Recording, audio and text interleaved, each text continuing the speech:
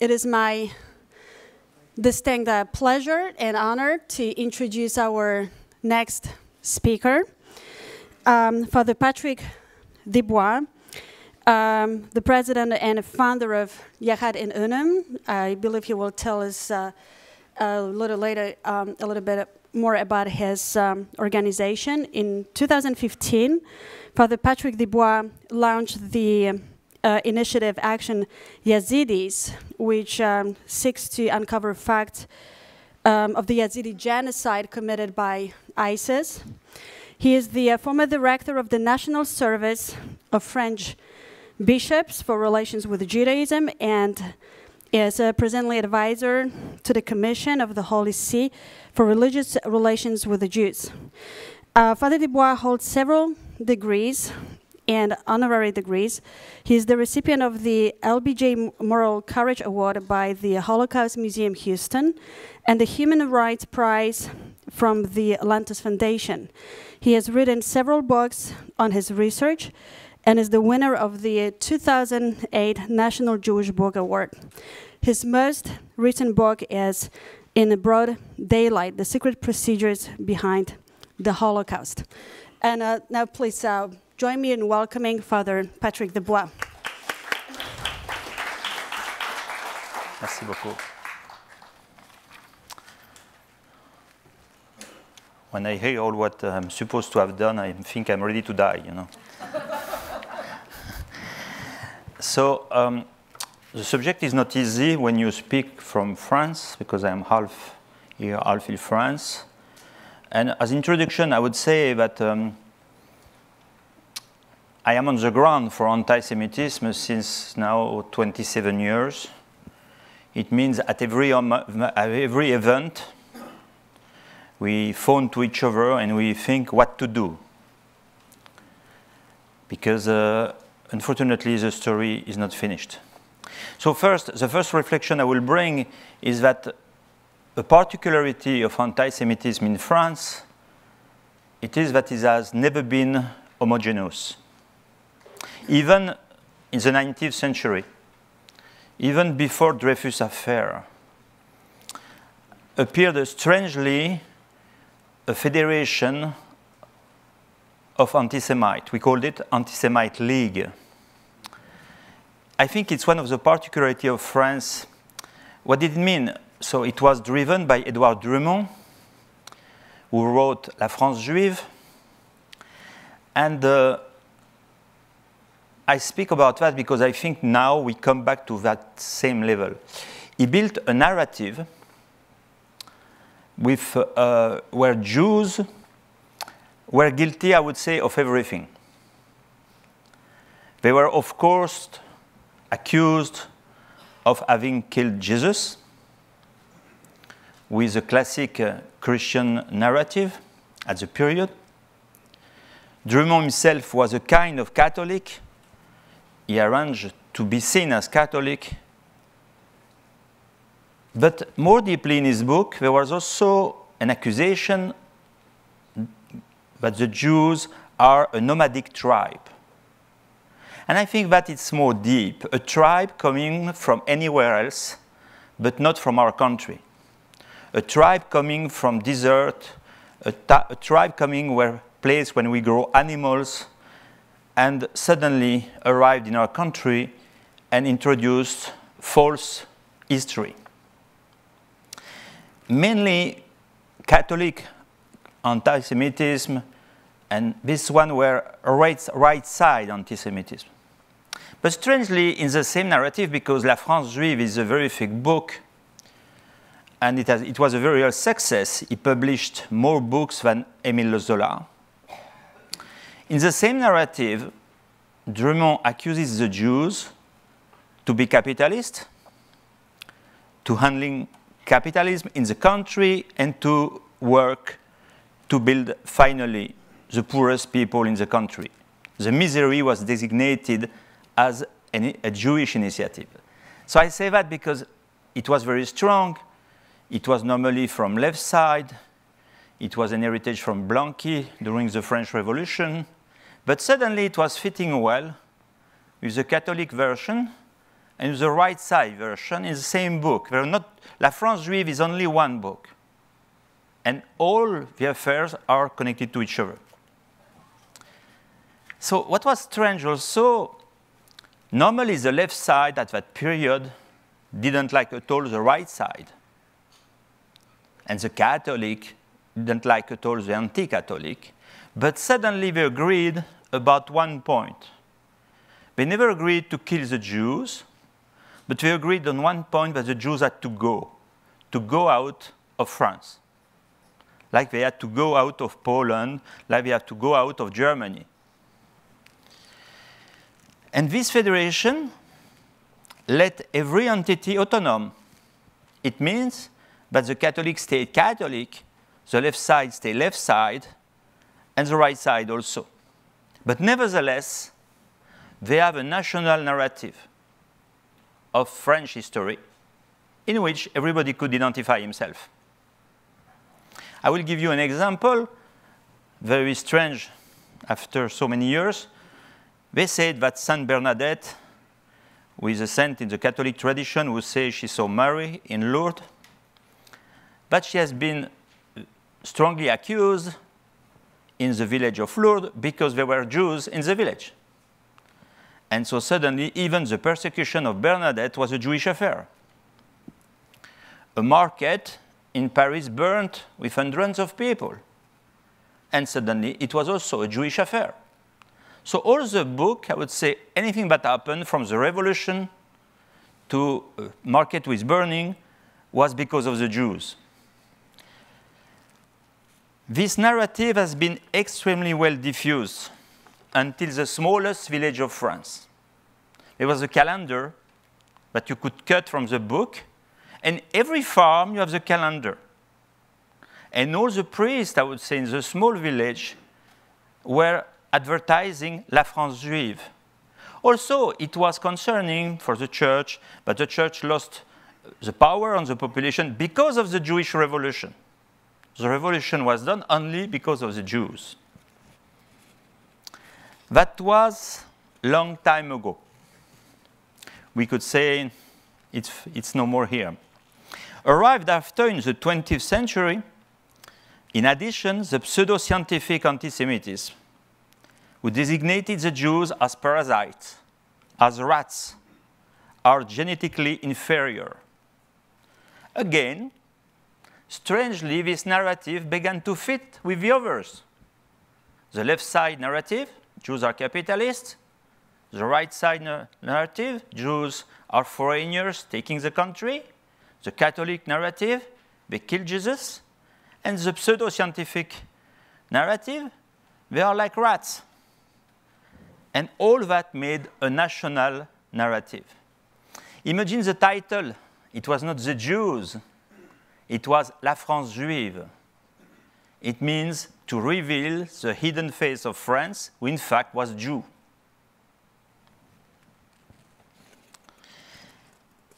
I think in the bottom line, it was to designate to the public opinion Jews as scapegoats of everything. And it's so easy to do it until now. Suddenly, Holocaust. Holocaust, as you know, all these anti-Semites were finally not sad to see the Jews be arrested, to see the Jews be put in a camp in Drancy, and put in a train and disappear from the landscape, and also to have the houses and the belonging of the Jews.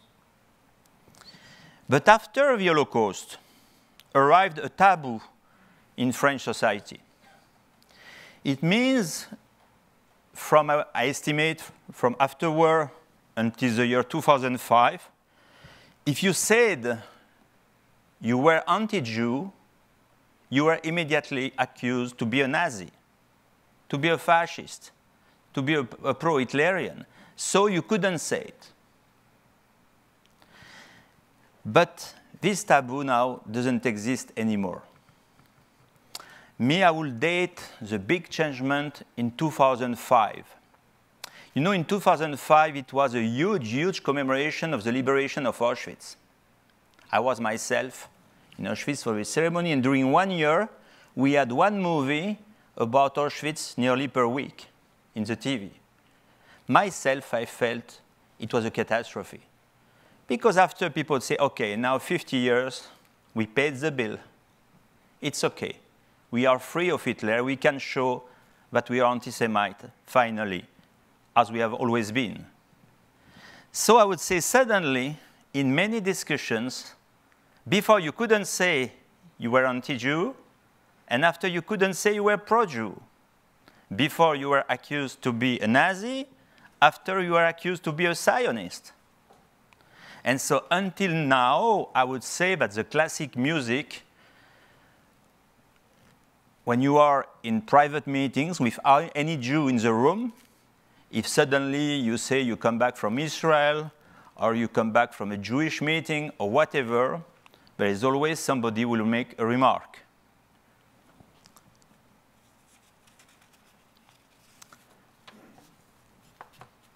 I want now to use a slideshow to explain a little bit my demonstration. We can begin. So it was a long time ago. You remember Stoltz, but I give this example in Germany, but we have the same example in France, because Drummond was publishing a daily paper. And I would say what was always said, the Jews are our misfortune. Next. I always say we are now 8 years after. This notes too quickly. And so for me, a big shift also is the death of Elie Wiesel. We are, you know, imagine after Pittsburgh, if Elie Wiesel was still alive. He would be interviewed all over the planet. You must know, for you consider him as American. In France, he was speaking so well French, but we consider him as French. And he spoke in many, many countries. And his voice was accepted in any community, Jew or non-Jew. I cannot tell you how many Catholic schools are reading the books of Elie Wiesel. Suddenly, we have no more face like that. We recognize at this level of ethic for the planet. In Europe, next, we had Mrs. Simone Weil. It was the same. She was a survivor. She was also minister. She was president of European Commission. Nothing was frightening her. She spoke anytime. And same thing, she disappeared. And in France, we have no more Simone Weil. We have nobody like that.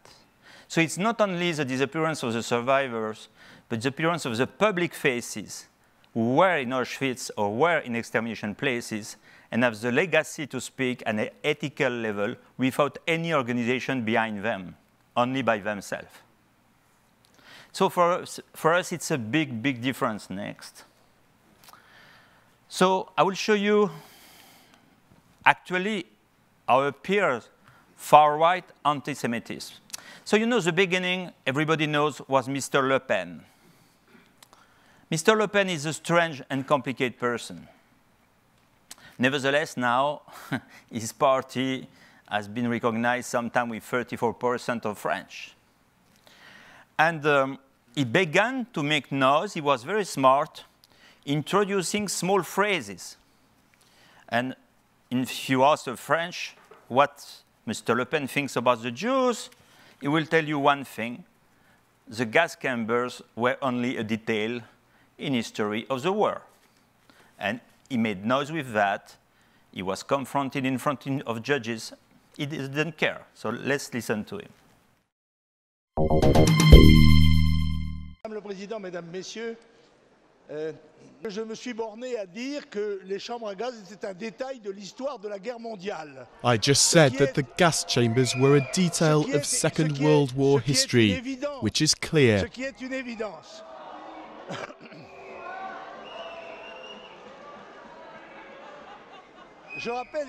I remember at the time, Madam President, I was fined €200,000 for damages and interest. That proves the state we find the freedom of speech and expression in Europe and France.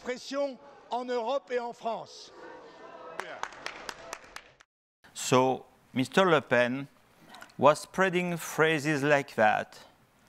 And you know, when I was a child, because Mr. Le Pen is speaking, even when I was a child, he was already speaking. And so we ran at the TV. It was funny to see Mr. Le Pen because he was 1%, 2% of election. We knew he would win no vote. It was like a far-right crazy guy.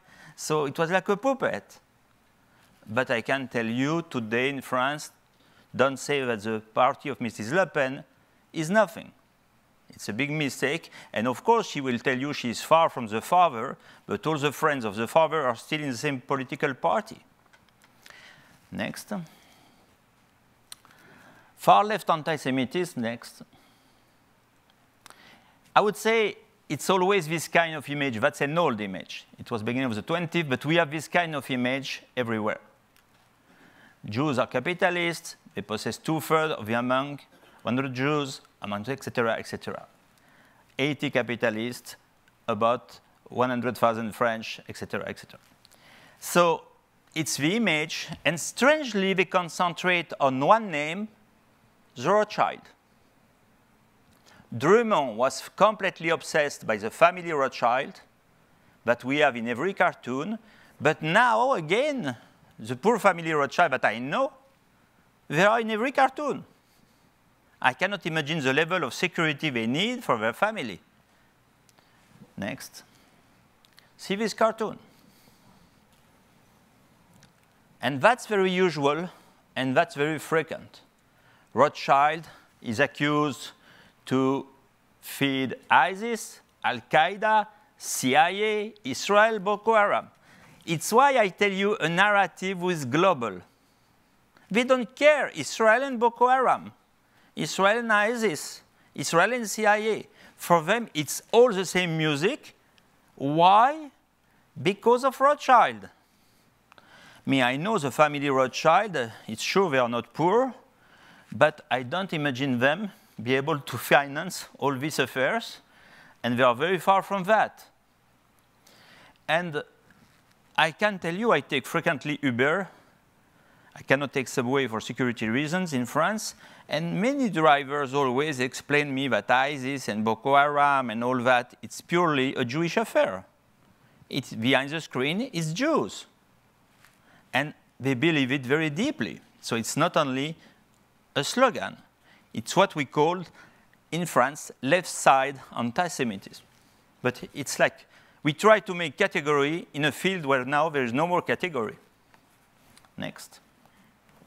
This drawing was during the election of Macron. The problem is that Macron was employed by Mr. Rothschild. He was working in Bank Rothschild for David Rothschild, and is always accused, En Marche is the slogan of his political party, to carry the planet and Mr. Rothschild above the planet. We have that nearly every week. As far as I know it, there are other places, surely they can find more. So, and strangely, he's not Jew at all, Macron, but for them, he's under the Jewish power. So anything bad that happens actually in France, it's why? Because of the Jews. Next. Islamic anti-Semitism is very difficult to say because people say, oh, come on, you cannot be anti-Muslim, and I am not an anti-Muslim. But one day, the president of the CRIF, Roger Kuckerman, said publicly in front of 2,000 people, and President Hollande, that all the Jews of France who have been killed by Muslims. It was a catastrophe. He said not all the Muslims are killers, but nevertheless. And so we have also, I signed a petition with 300 personalities to call the Muslim leaders in France to try to explain that they cannot be Muslim and anti-Jew in France. And we had suddenly a fatwa against the 300 people who signed this paper. Next. So, small moment. We will listen because in France, the problem, I say that because it's very different from here. The Muslims who are deeply, deeply anti-Jews today, who are young and who committed violent acts against the Jews, are all connected to ISIS. They follow Baghdadi. And Baghdadi didn't make many messages. He made only one by video and the other by audio. But always it's difficult to know if it's really him or not. But this one has been officially recognized by Baghdadi. Let's listen. ما نسينا فلسطين لحظة وبإذن الله لن ننساها وقريبا قريبا بإذن الله تسمعون دبيب المجاهدين وها نحن نقترب منكم يوما بعد يوم لن تهنأوا في فلسطين أبدا يا يهود ولن تكون داركم وأرضكم لن تكون فلسطين إلا مقبرة لكم وما جمعكم الله فيها إلا ليقتلكم المسلمون.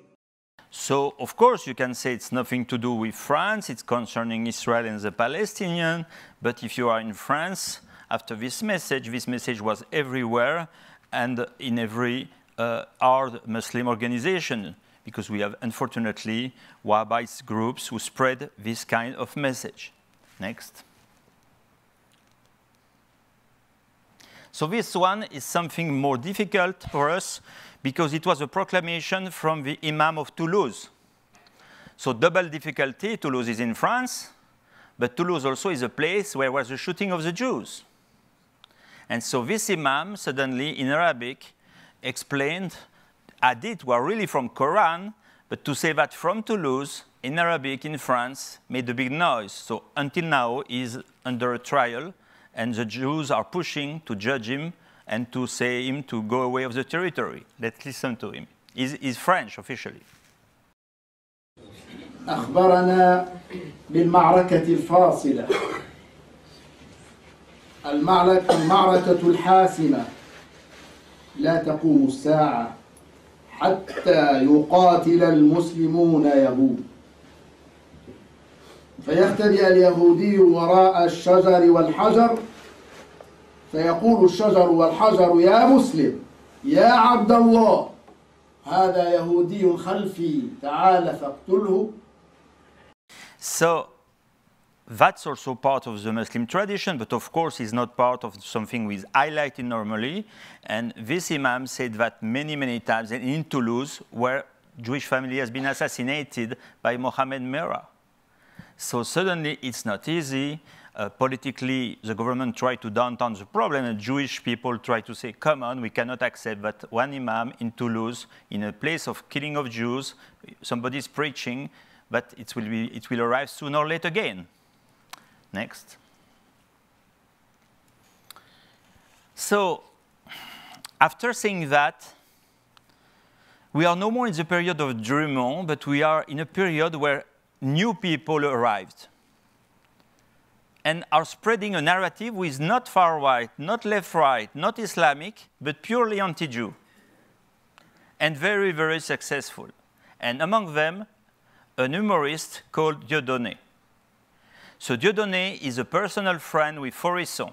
Who is Faurisson? Faurisson is the first guy who built the theory of deniers in France. He died recently. He always denied Auschwitz. He went in Auschwitz. He took pieces of the gas chambers, explaining it never happened, etc., etc. And he's like the godfather of the deniers in Europe. And suddenly, Dieudonné, who is a humorist, he called Faurisson to come during a play. And you will see, he always invite a worker suited in blue with a yellow star.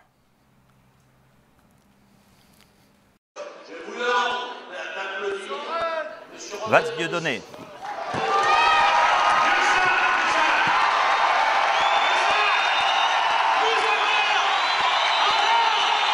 Yes, that's Faurisson.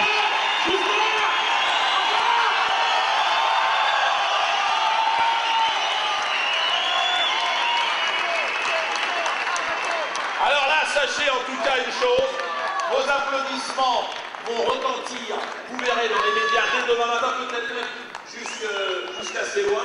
Robert, je crois que vous méritez bien ce prix. Alors, le sketch ne serait pas complet si Jackie, je vais demander à Jackie, une fidèle technicienne. So Jackie is a guy suited with a star. Le prix de l'infréquentabilité et de l'insolence.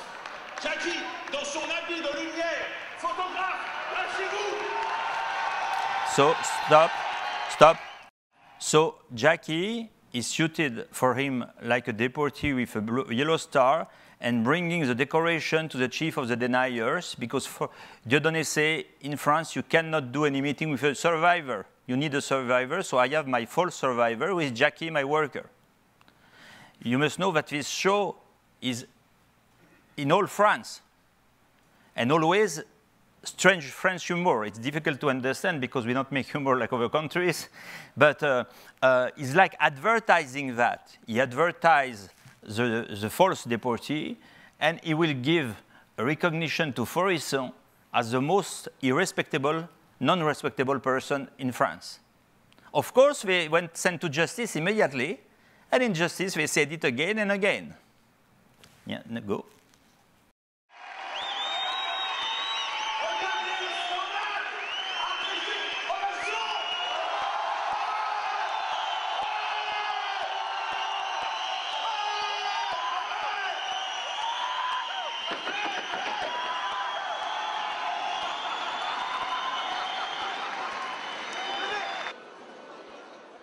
So you must understand that at the beginning, when we saw Dieudonné arriving and making a show every night, because he's very well known in France, we were thinking the people who were coming to the shows were Arabic or black refugee or that.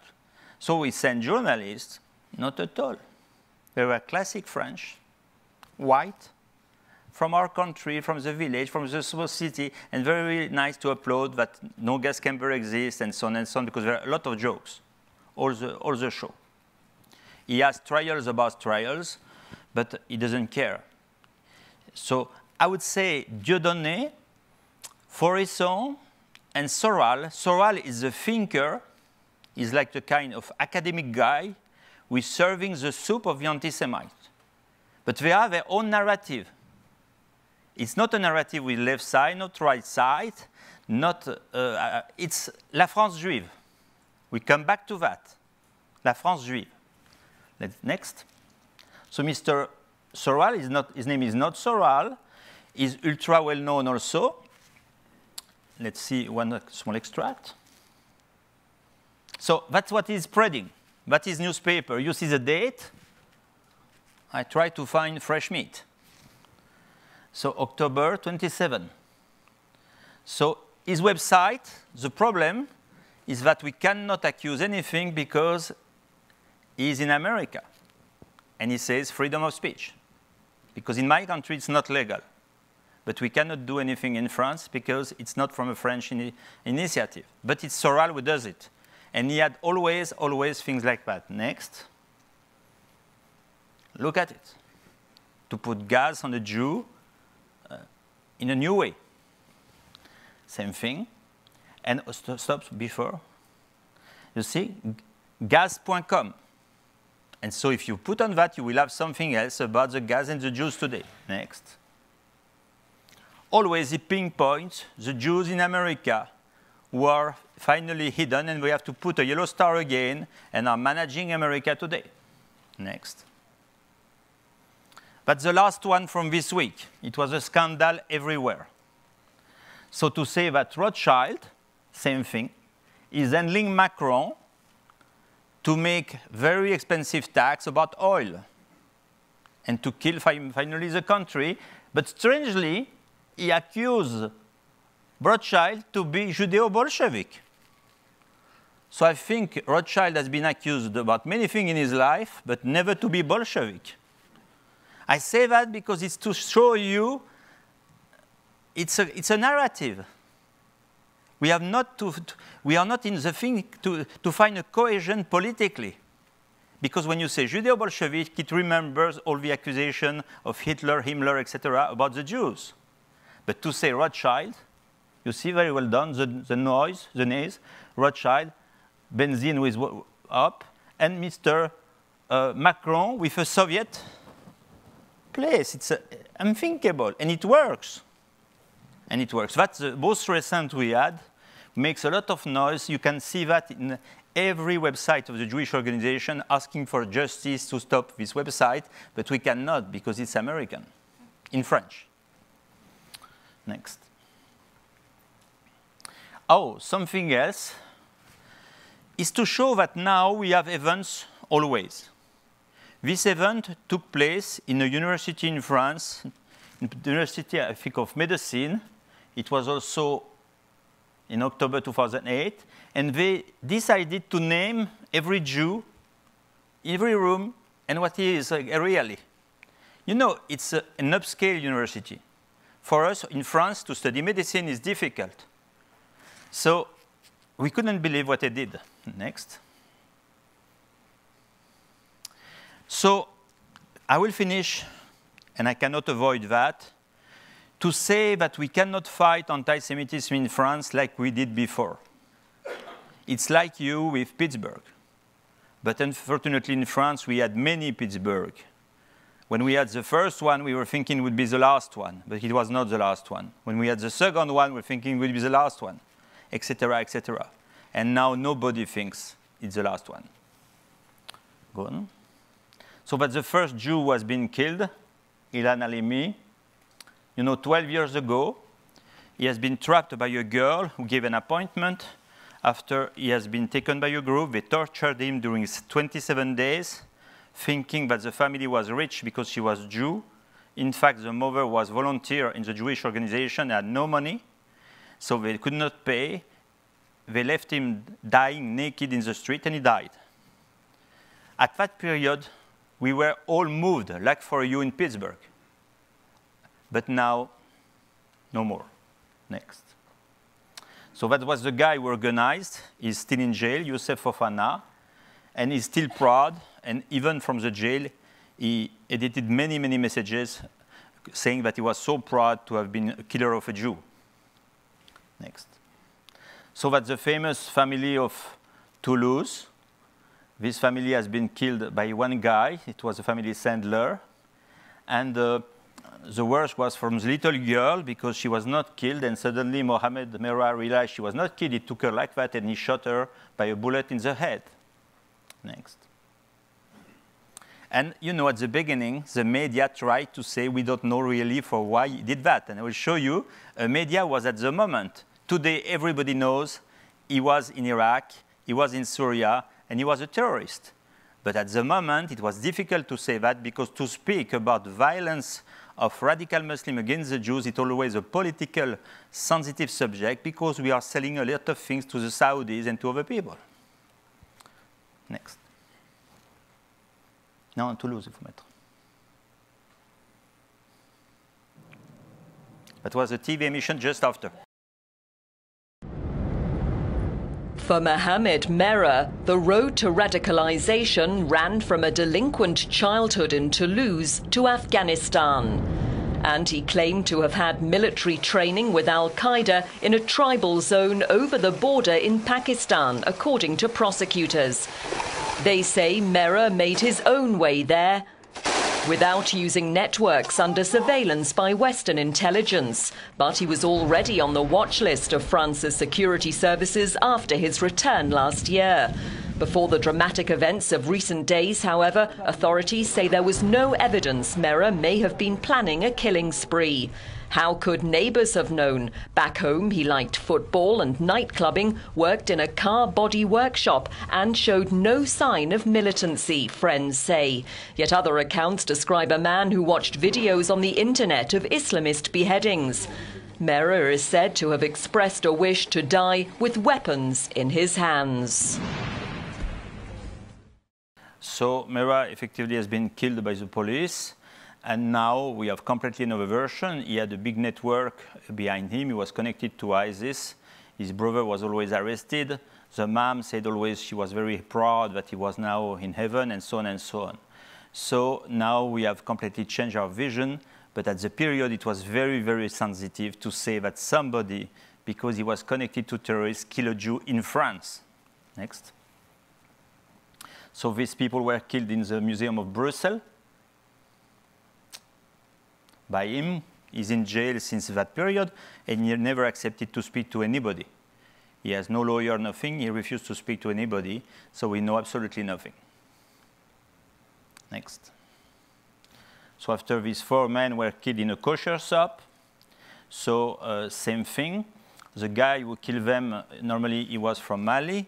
He took a honeymoon trip to Madrid with his wife. He paid a flight ticket to his wife to go to Syria. He came to Paris. He killed the Jews. He died. And his wife, after the same day, sent a message from Syria calling to kill the Jews in France. Next. So that's a complicated cases about whom we are working now. So it's Mrs. Halimi. So Sarah Halimi was Orthodox. She was a teacher. She was very well known. She was not very rich. And suddenly, one of the neighbors that she knew since long time, he entered in a room, he stabbed her to death, and after he threw her from a building from 8th floor. And until now, it's not possible to say she has been killed for an anti-Semite reason. And the guy recognized it, in fact, but it's so very sensitive. Next. So that's the picture of the guy. I say that because they are completely from different origins, from different roads, and all of them are young. Next. So that's the last one, Mrs. Knoll. She was a survivor, and she has been stabbed to death and burnt alive. And by a neighbor, the neighbor, she knew him since he was a boy, because it was a neighbor, and she was helping him since he was a child. And suddenly, with another person, he killed them. And the son of Mrs. Knoll, today it's every week at the TV, asking that we recognize his mom has been killed because she was a Jew. And it's not accepted. And always the same argument. She's a Jew, she must have money. Next. Perhaps we go. Yeah, that's the last one of this week. 2 Jews teenagers were assaulted in separated incidents in Paris area. The police are investigating as possible. Was attacked about 5 p.m. by 3 men in Paris, etc. It's every day. If I showed you the list of attacks we have in France, you couldn't believe. I only look for the last attack of this week. I say that because for us, anti-Semitism in France, it's a narrative first. It's a narrative we're spreading to very different people. People who are very far from anything, who hate nobody except the Jews. Sometimes they hate the Jews and the foreigners. Sometimes they hate the Jews and the Muslims, and sometimes they hate only the Jews. It can concern people who are Christian, who are not Christian, people who are Muslim, who are not Muslim, people who are poor, who are rich. And this narrative suddenly made legal and possible attack and killing.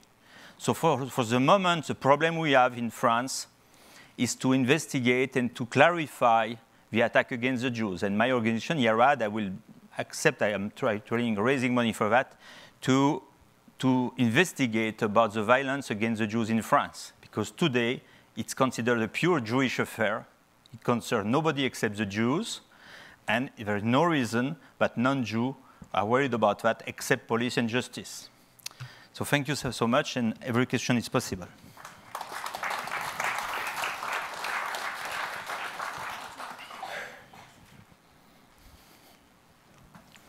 Thank you so much, Father Desbois, for this very important presentation, and at the same time, extremely disturbing. We've actually discussed friends earlier this morning, and from what we heard from our speakers, we may conclude that France seems to be the most challenging country for the Jewish community in Europe today. So let me ask you, what is the future of Jewish community in your country, and given the rising, not only anti-Semitism, but actually the anti-Semit violence motivated by anti-Semitism? And also, my question is actually twofold. I also would like to ask about the future of your organization, Yahad Enunim.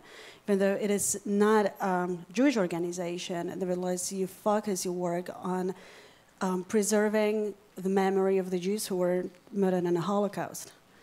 So there are 2 questions. It depends.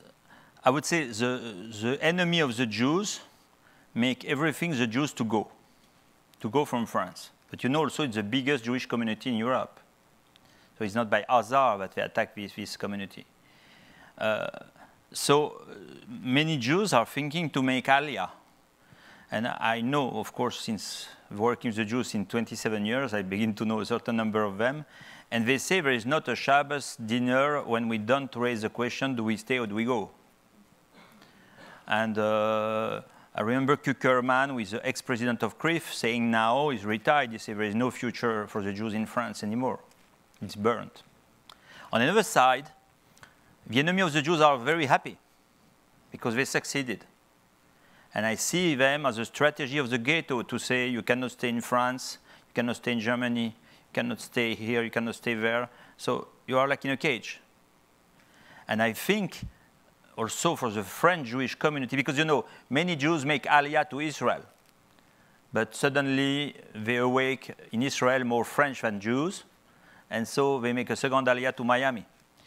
And so it's true, you know, that way I always say they arrive in Israel and they say, no, we don't pay for university, that's for free. They say, but you have to pay. No, we are French. No, you are Jews.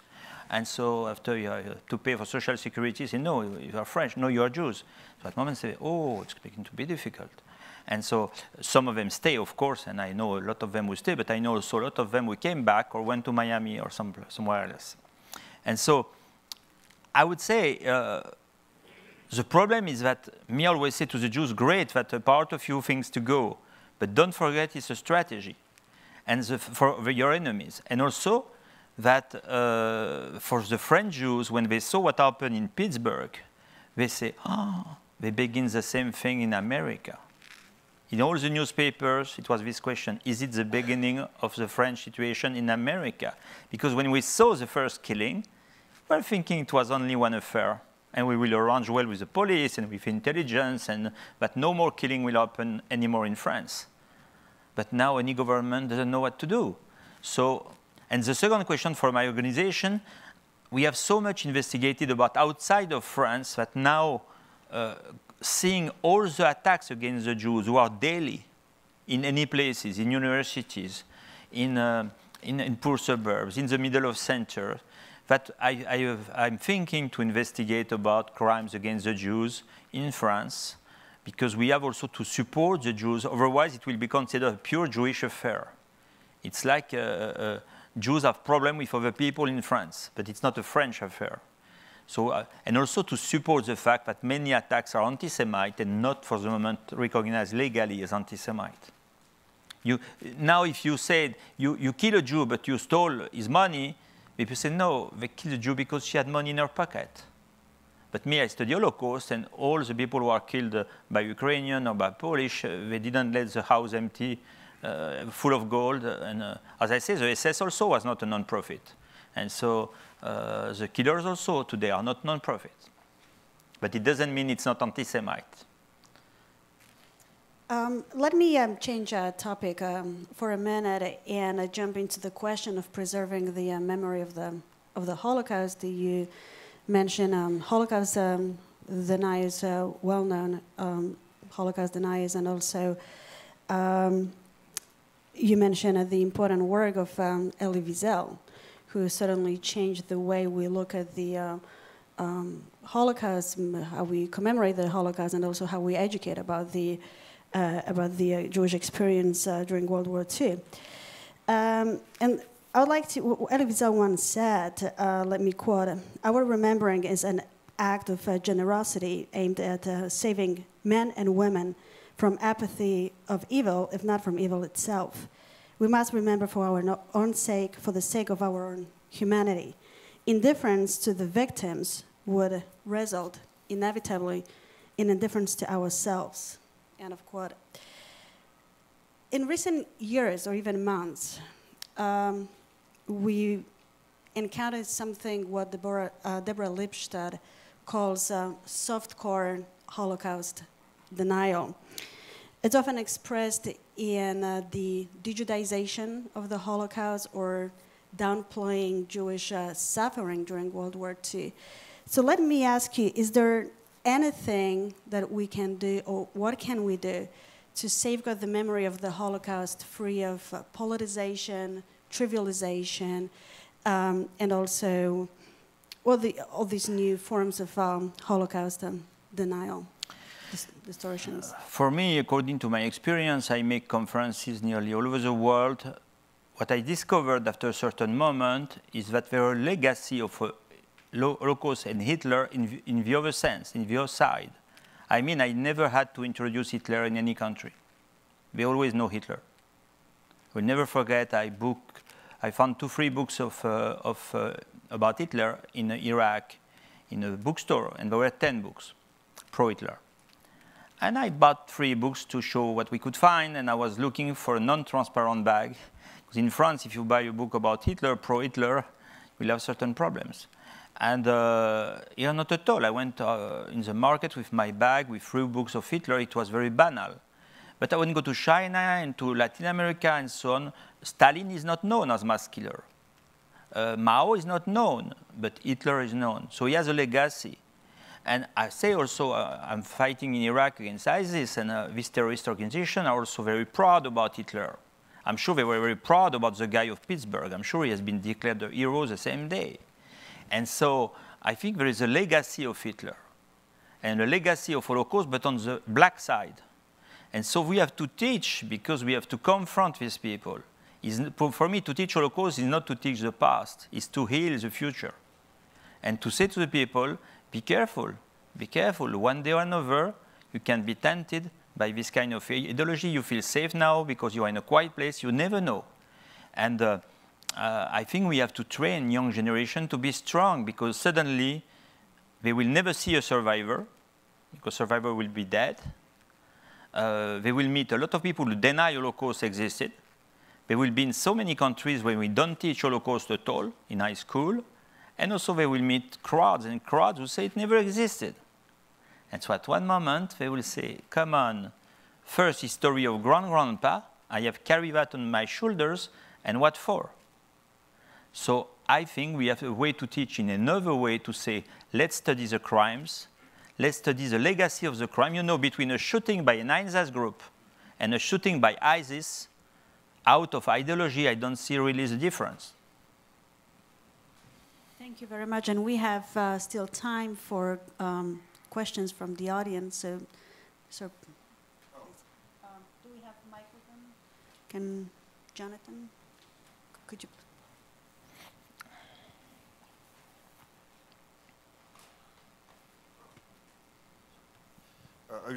You talk about these violent crimes against Jews in France. My question is, are these violent crimes that you talk about Jews in France part of a larger trend of street violence against innocent persons in general, or do you see that this violence in the streets is primarily directed at unfavored persons, like persons perceived to be Jewish, that kind of thing? Thank you.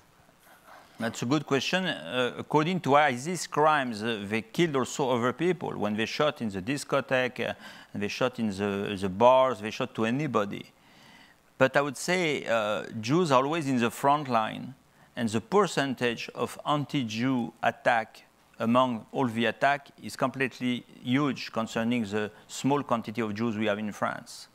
So no, I give you an example. We had a very left side demonstration who have nothing to do with Israel and nothing to do. And suddenly they pass in the street, and suddenly they saw a synagogue, and so they tried to destroy the door of the synagogue with the Jews inside. And they don't do that everywhere. No, unfortunately, Jews are a target. And unfortunately, you see that very concretely, because in every synagogue today there is police and army. There was a lady in the lady in the back row, please.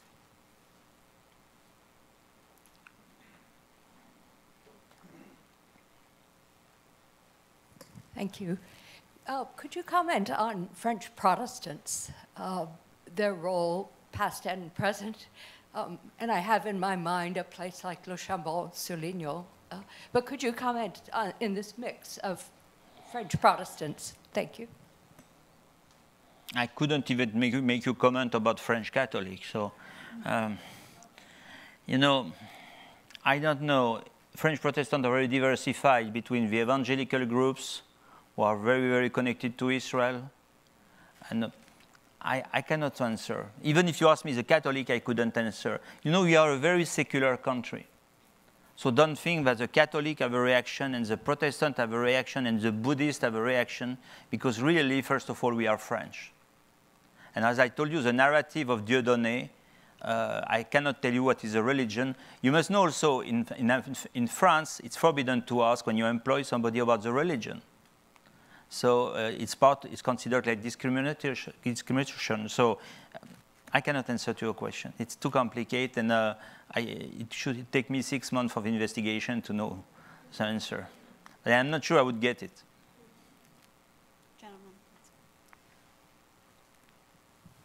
Thank you. I would like to ask about the remarks, I think it was the Prime Minister of France, maybe after the shooting in the supermarket, when he said, and we felt very happy about that in the United States, telling the Jewish people not to leave, not to be afraid of make. He says, France will not be France without the Jews. I was wondering, is that a nice statement, a political statement, or has his government started to do something to make the Jews feel more comfortable? All governments try to do something, and I think you speak about Mr. Valls, but you know Valls left France. He's candidate to the municipality in Spain, so he's no more in France because he was Spanish too. And so he's in Barcelona now. And he was also married to a French lady and accused every day to have the Mossad at home. So he was really with the Jews, Valls. He did a lot. What he could do. The problem also is that you can speak about anti-Semitism in France as long as you don't mention Islam. When you begin to mention the Islamic groups who are really against the Jews today, oof.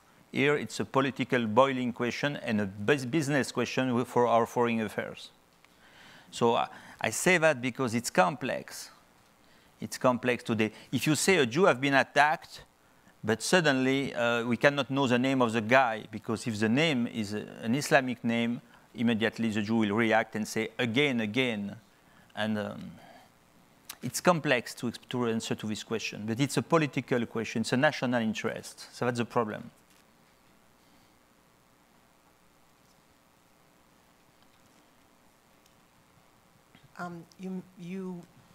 Thank you for your presentation.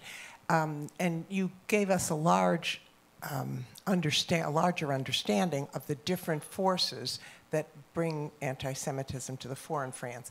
And then you mentioned Dieudonné a couple of times, and I remember reading that, thinking, what made him anti-Semitic? What do we know? He's somebody who had a Jewish partner, and there was nothing in the newspapers in France, when I was in France, giving us any understanding. Where did that come from? I can see you don't know, but I don't know. He was friends with a Jew. He had a conflict with a Jew, and he had a conflict with him. But you know, Mia, it's like if you ask to people why people don't like the fish. All right. You know, when so you make no a dinner, you say, is there anybody who doesn't like fish? And actually, with the Jews, it's the same in France. A big part of the population doesn't like the Jews, like other people don't like the fish. They don't know why, but they don't like it. And so, and also the other thing is that Dieudonné, if he has not the fact to be anti-Jew, he would be much less successful. All right, that's... Because you saw the crowd applauding to Foresson. Foresson is really the worst figure in my country. Denying Auschwitz, always denying the Jews, denying Holocaust, etc., etc. And you see how he was received. It was 5,000 people. So, and it was in every TV the day after. So he's also very successful because of that. Imagine when he ran today a theater to make a show, he had to rent it through the name of his wife, because otherwise it's forbidden by law. But he always succeeds, and that is... These people are very, very reckless to do it, and also the other part is that we discovered that he makes a huge money. He's not also a non-profit, Mr. Dieudonné. I say that because when you are these groups, it's different crimes in one crime. It's not only to hate the Jews.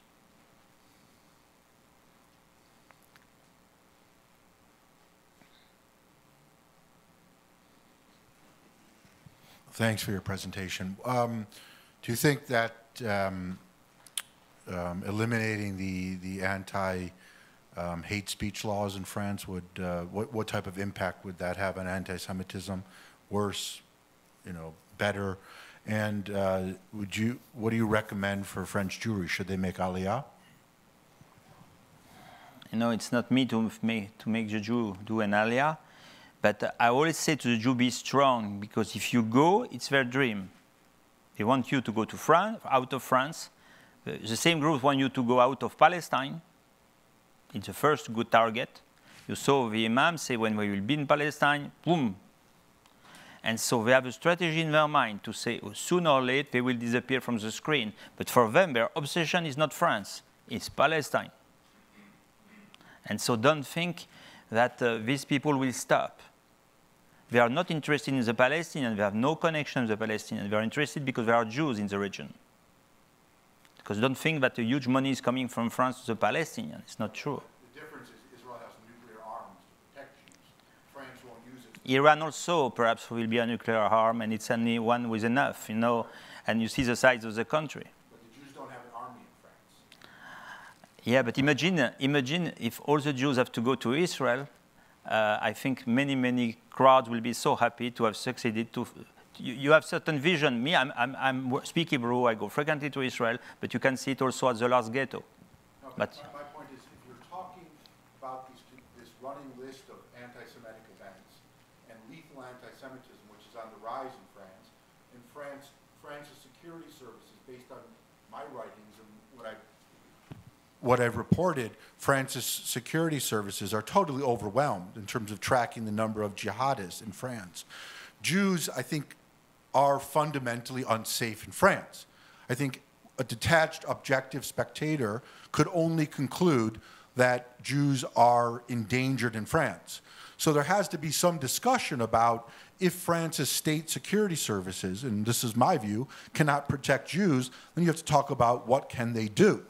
So I think it's something that one can't avoid. And then my second question. In one way, if you say to the Jews, everywhere you are attacked, you must go out, sooner or later, so we have also a lot of French Jews who have been attacked in Israel, and we lost a lot of French Jews also in Israel by recent attacks. We lost also a lot of Jews.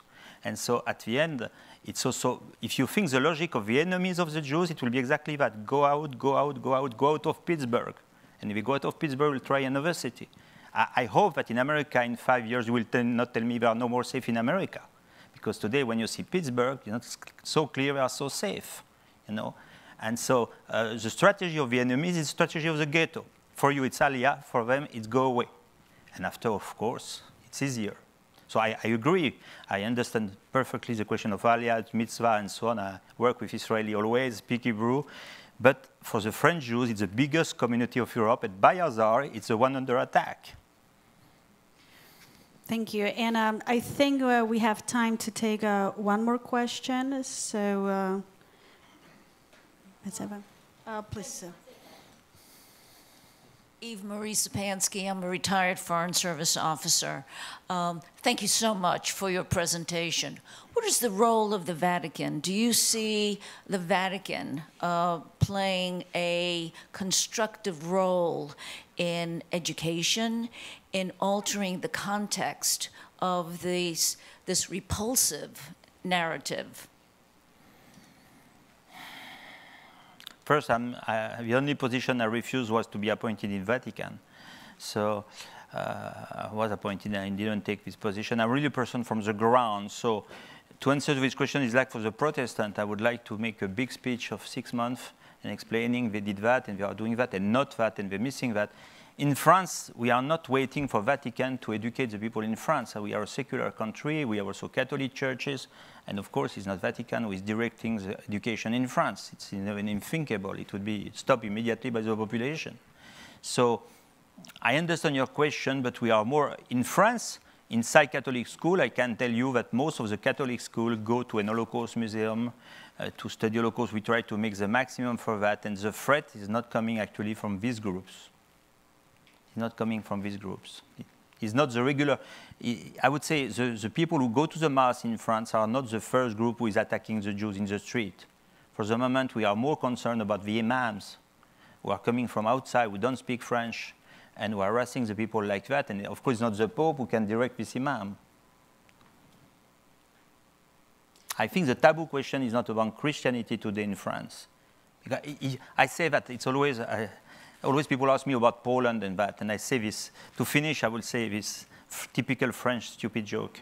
I say, okay, in Poland there are a lot of anti-Semites, but if you go in Champs-Élysées and you hear a Polish in a shop, don't run away, he will not kill you. But if you see some Islamists with guns, run away. Well, thank you. I'm not sure this was an optimistic accent to conclude this conversation, but please join me and let's give another round of applause to Father Desbois.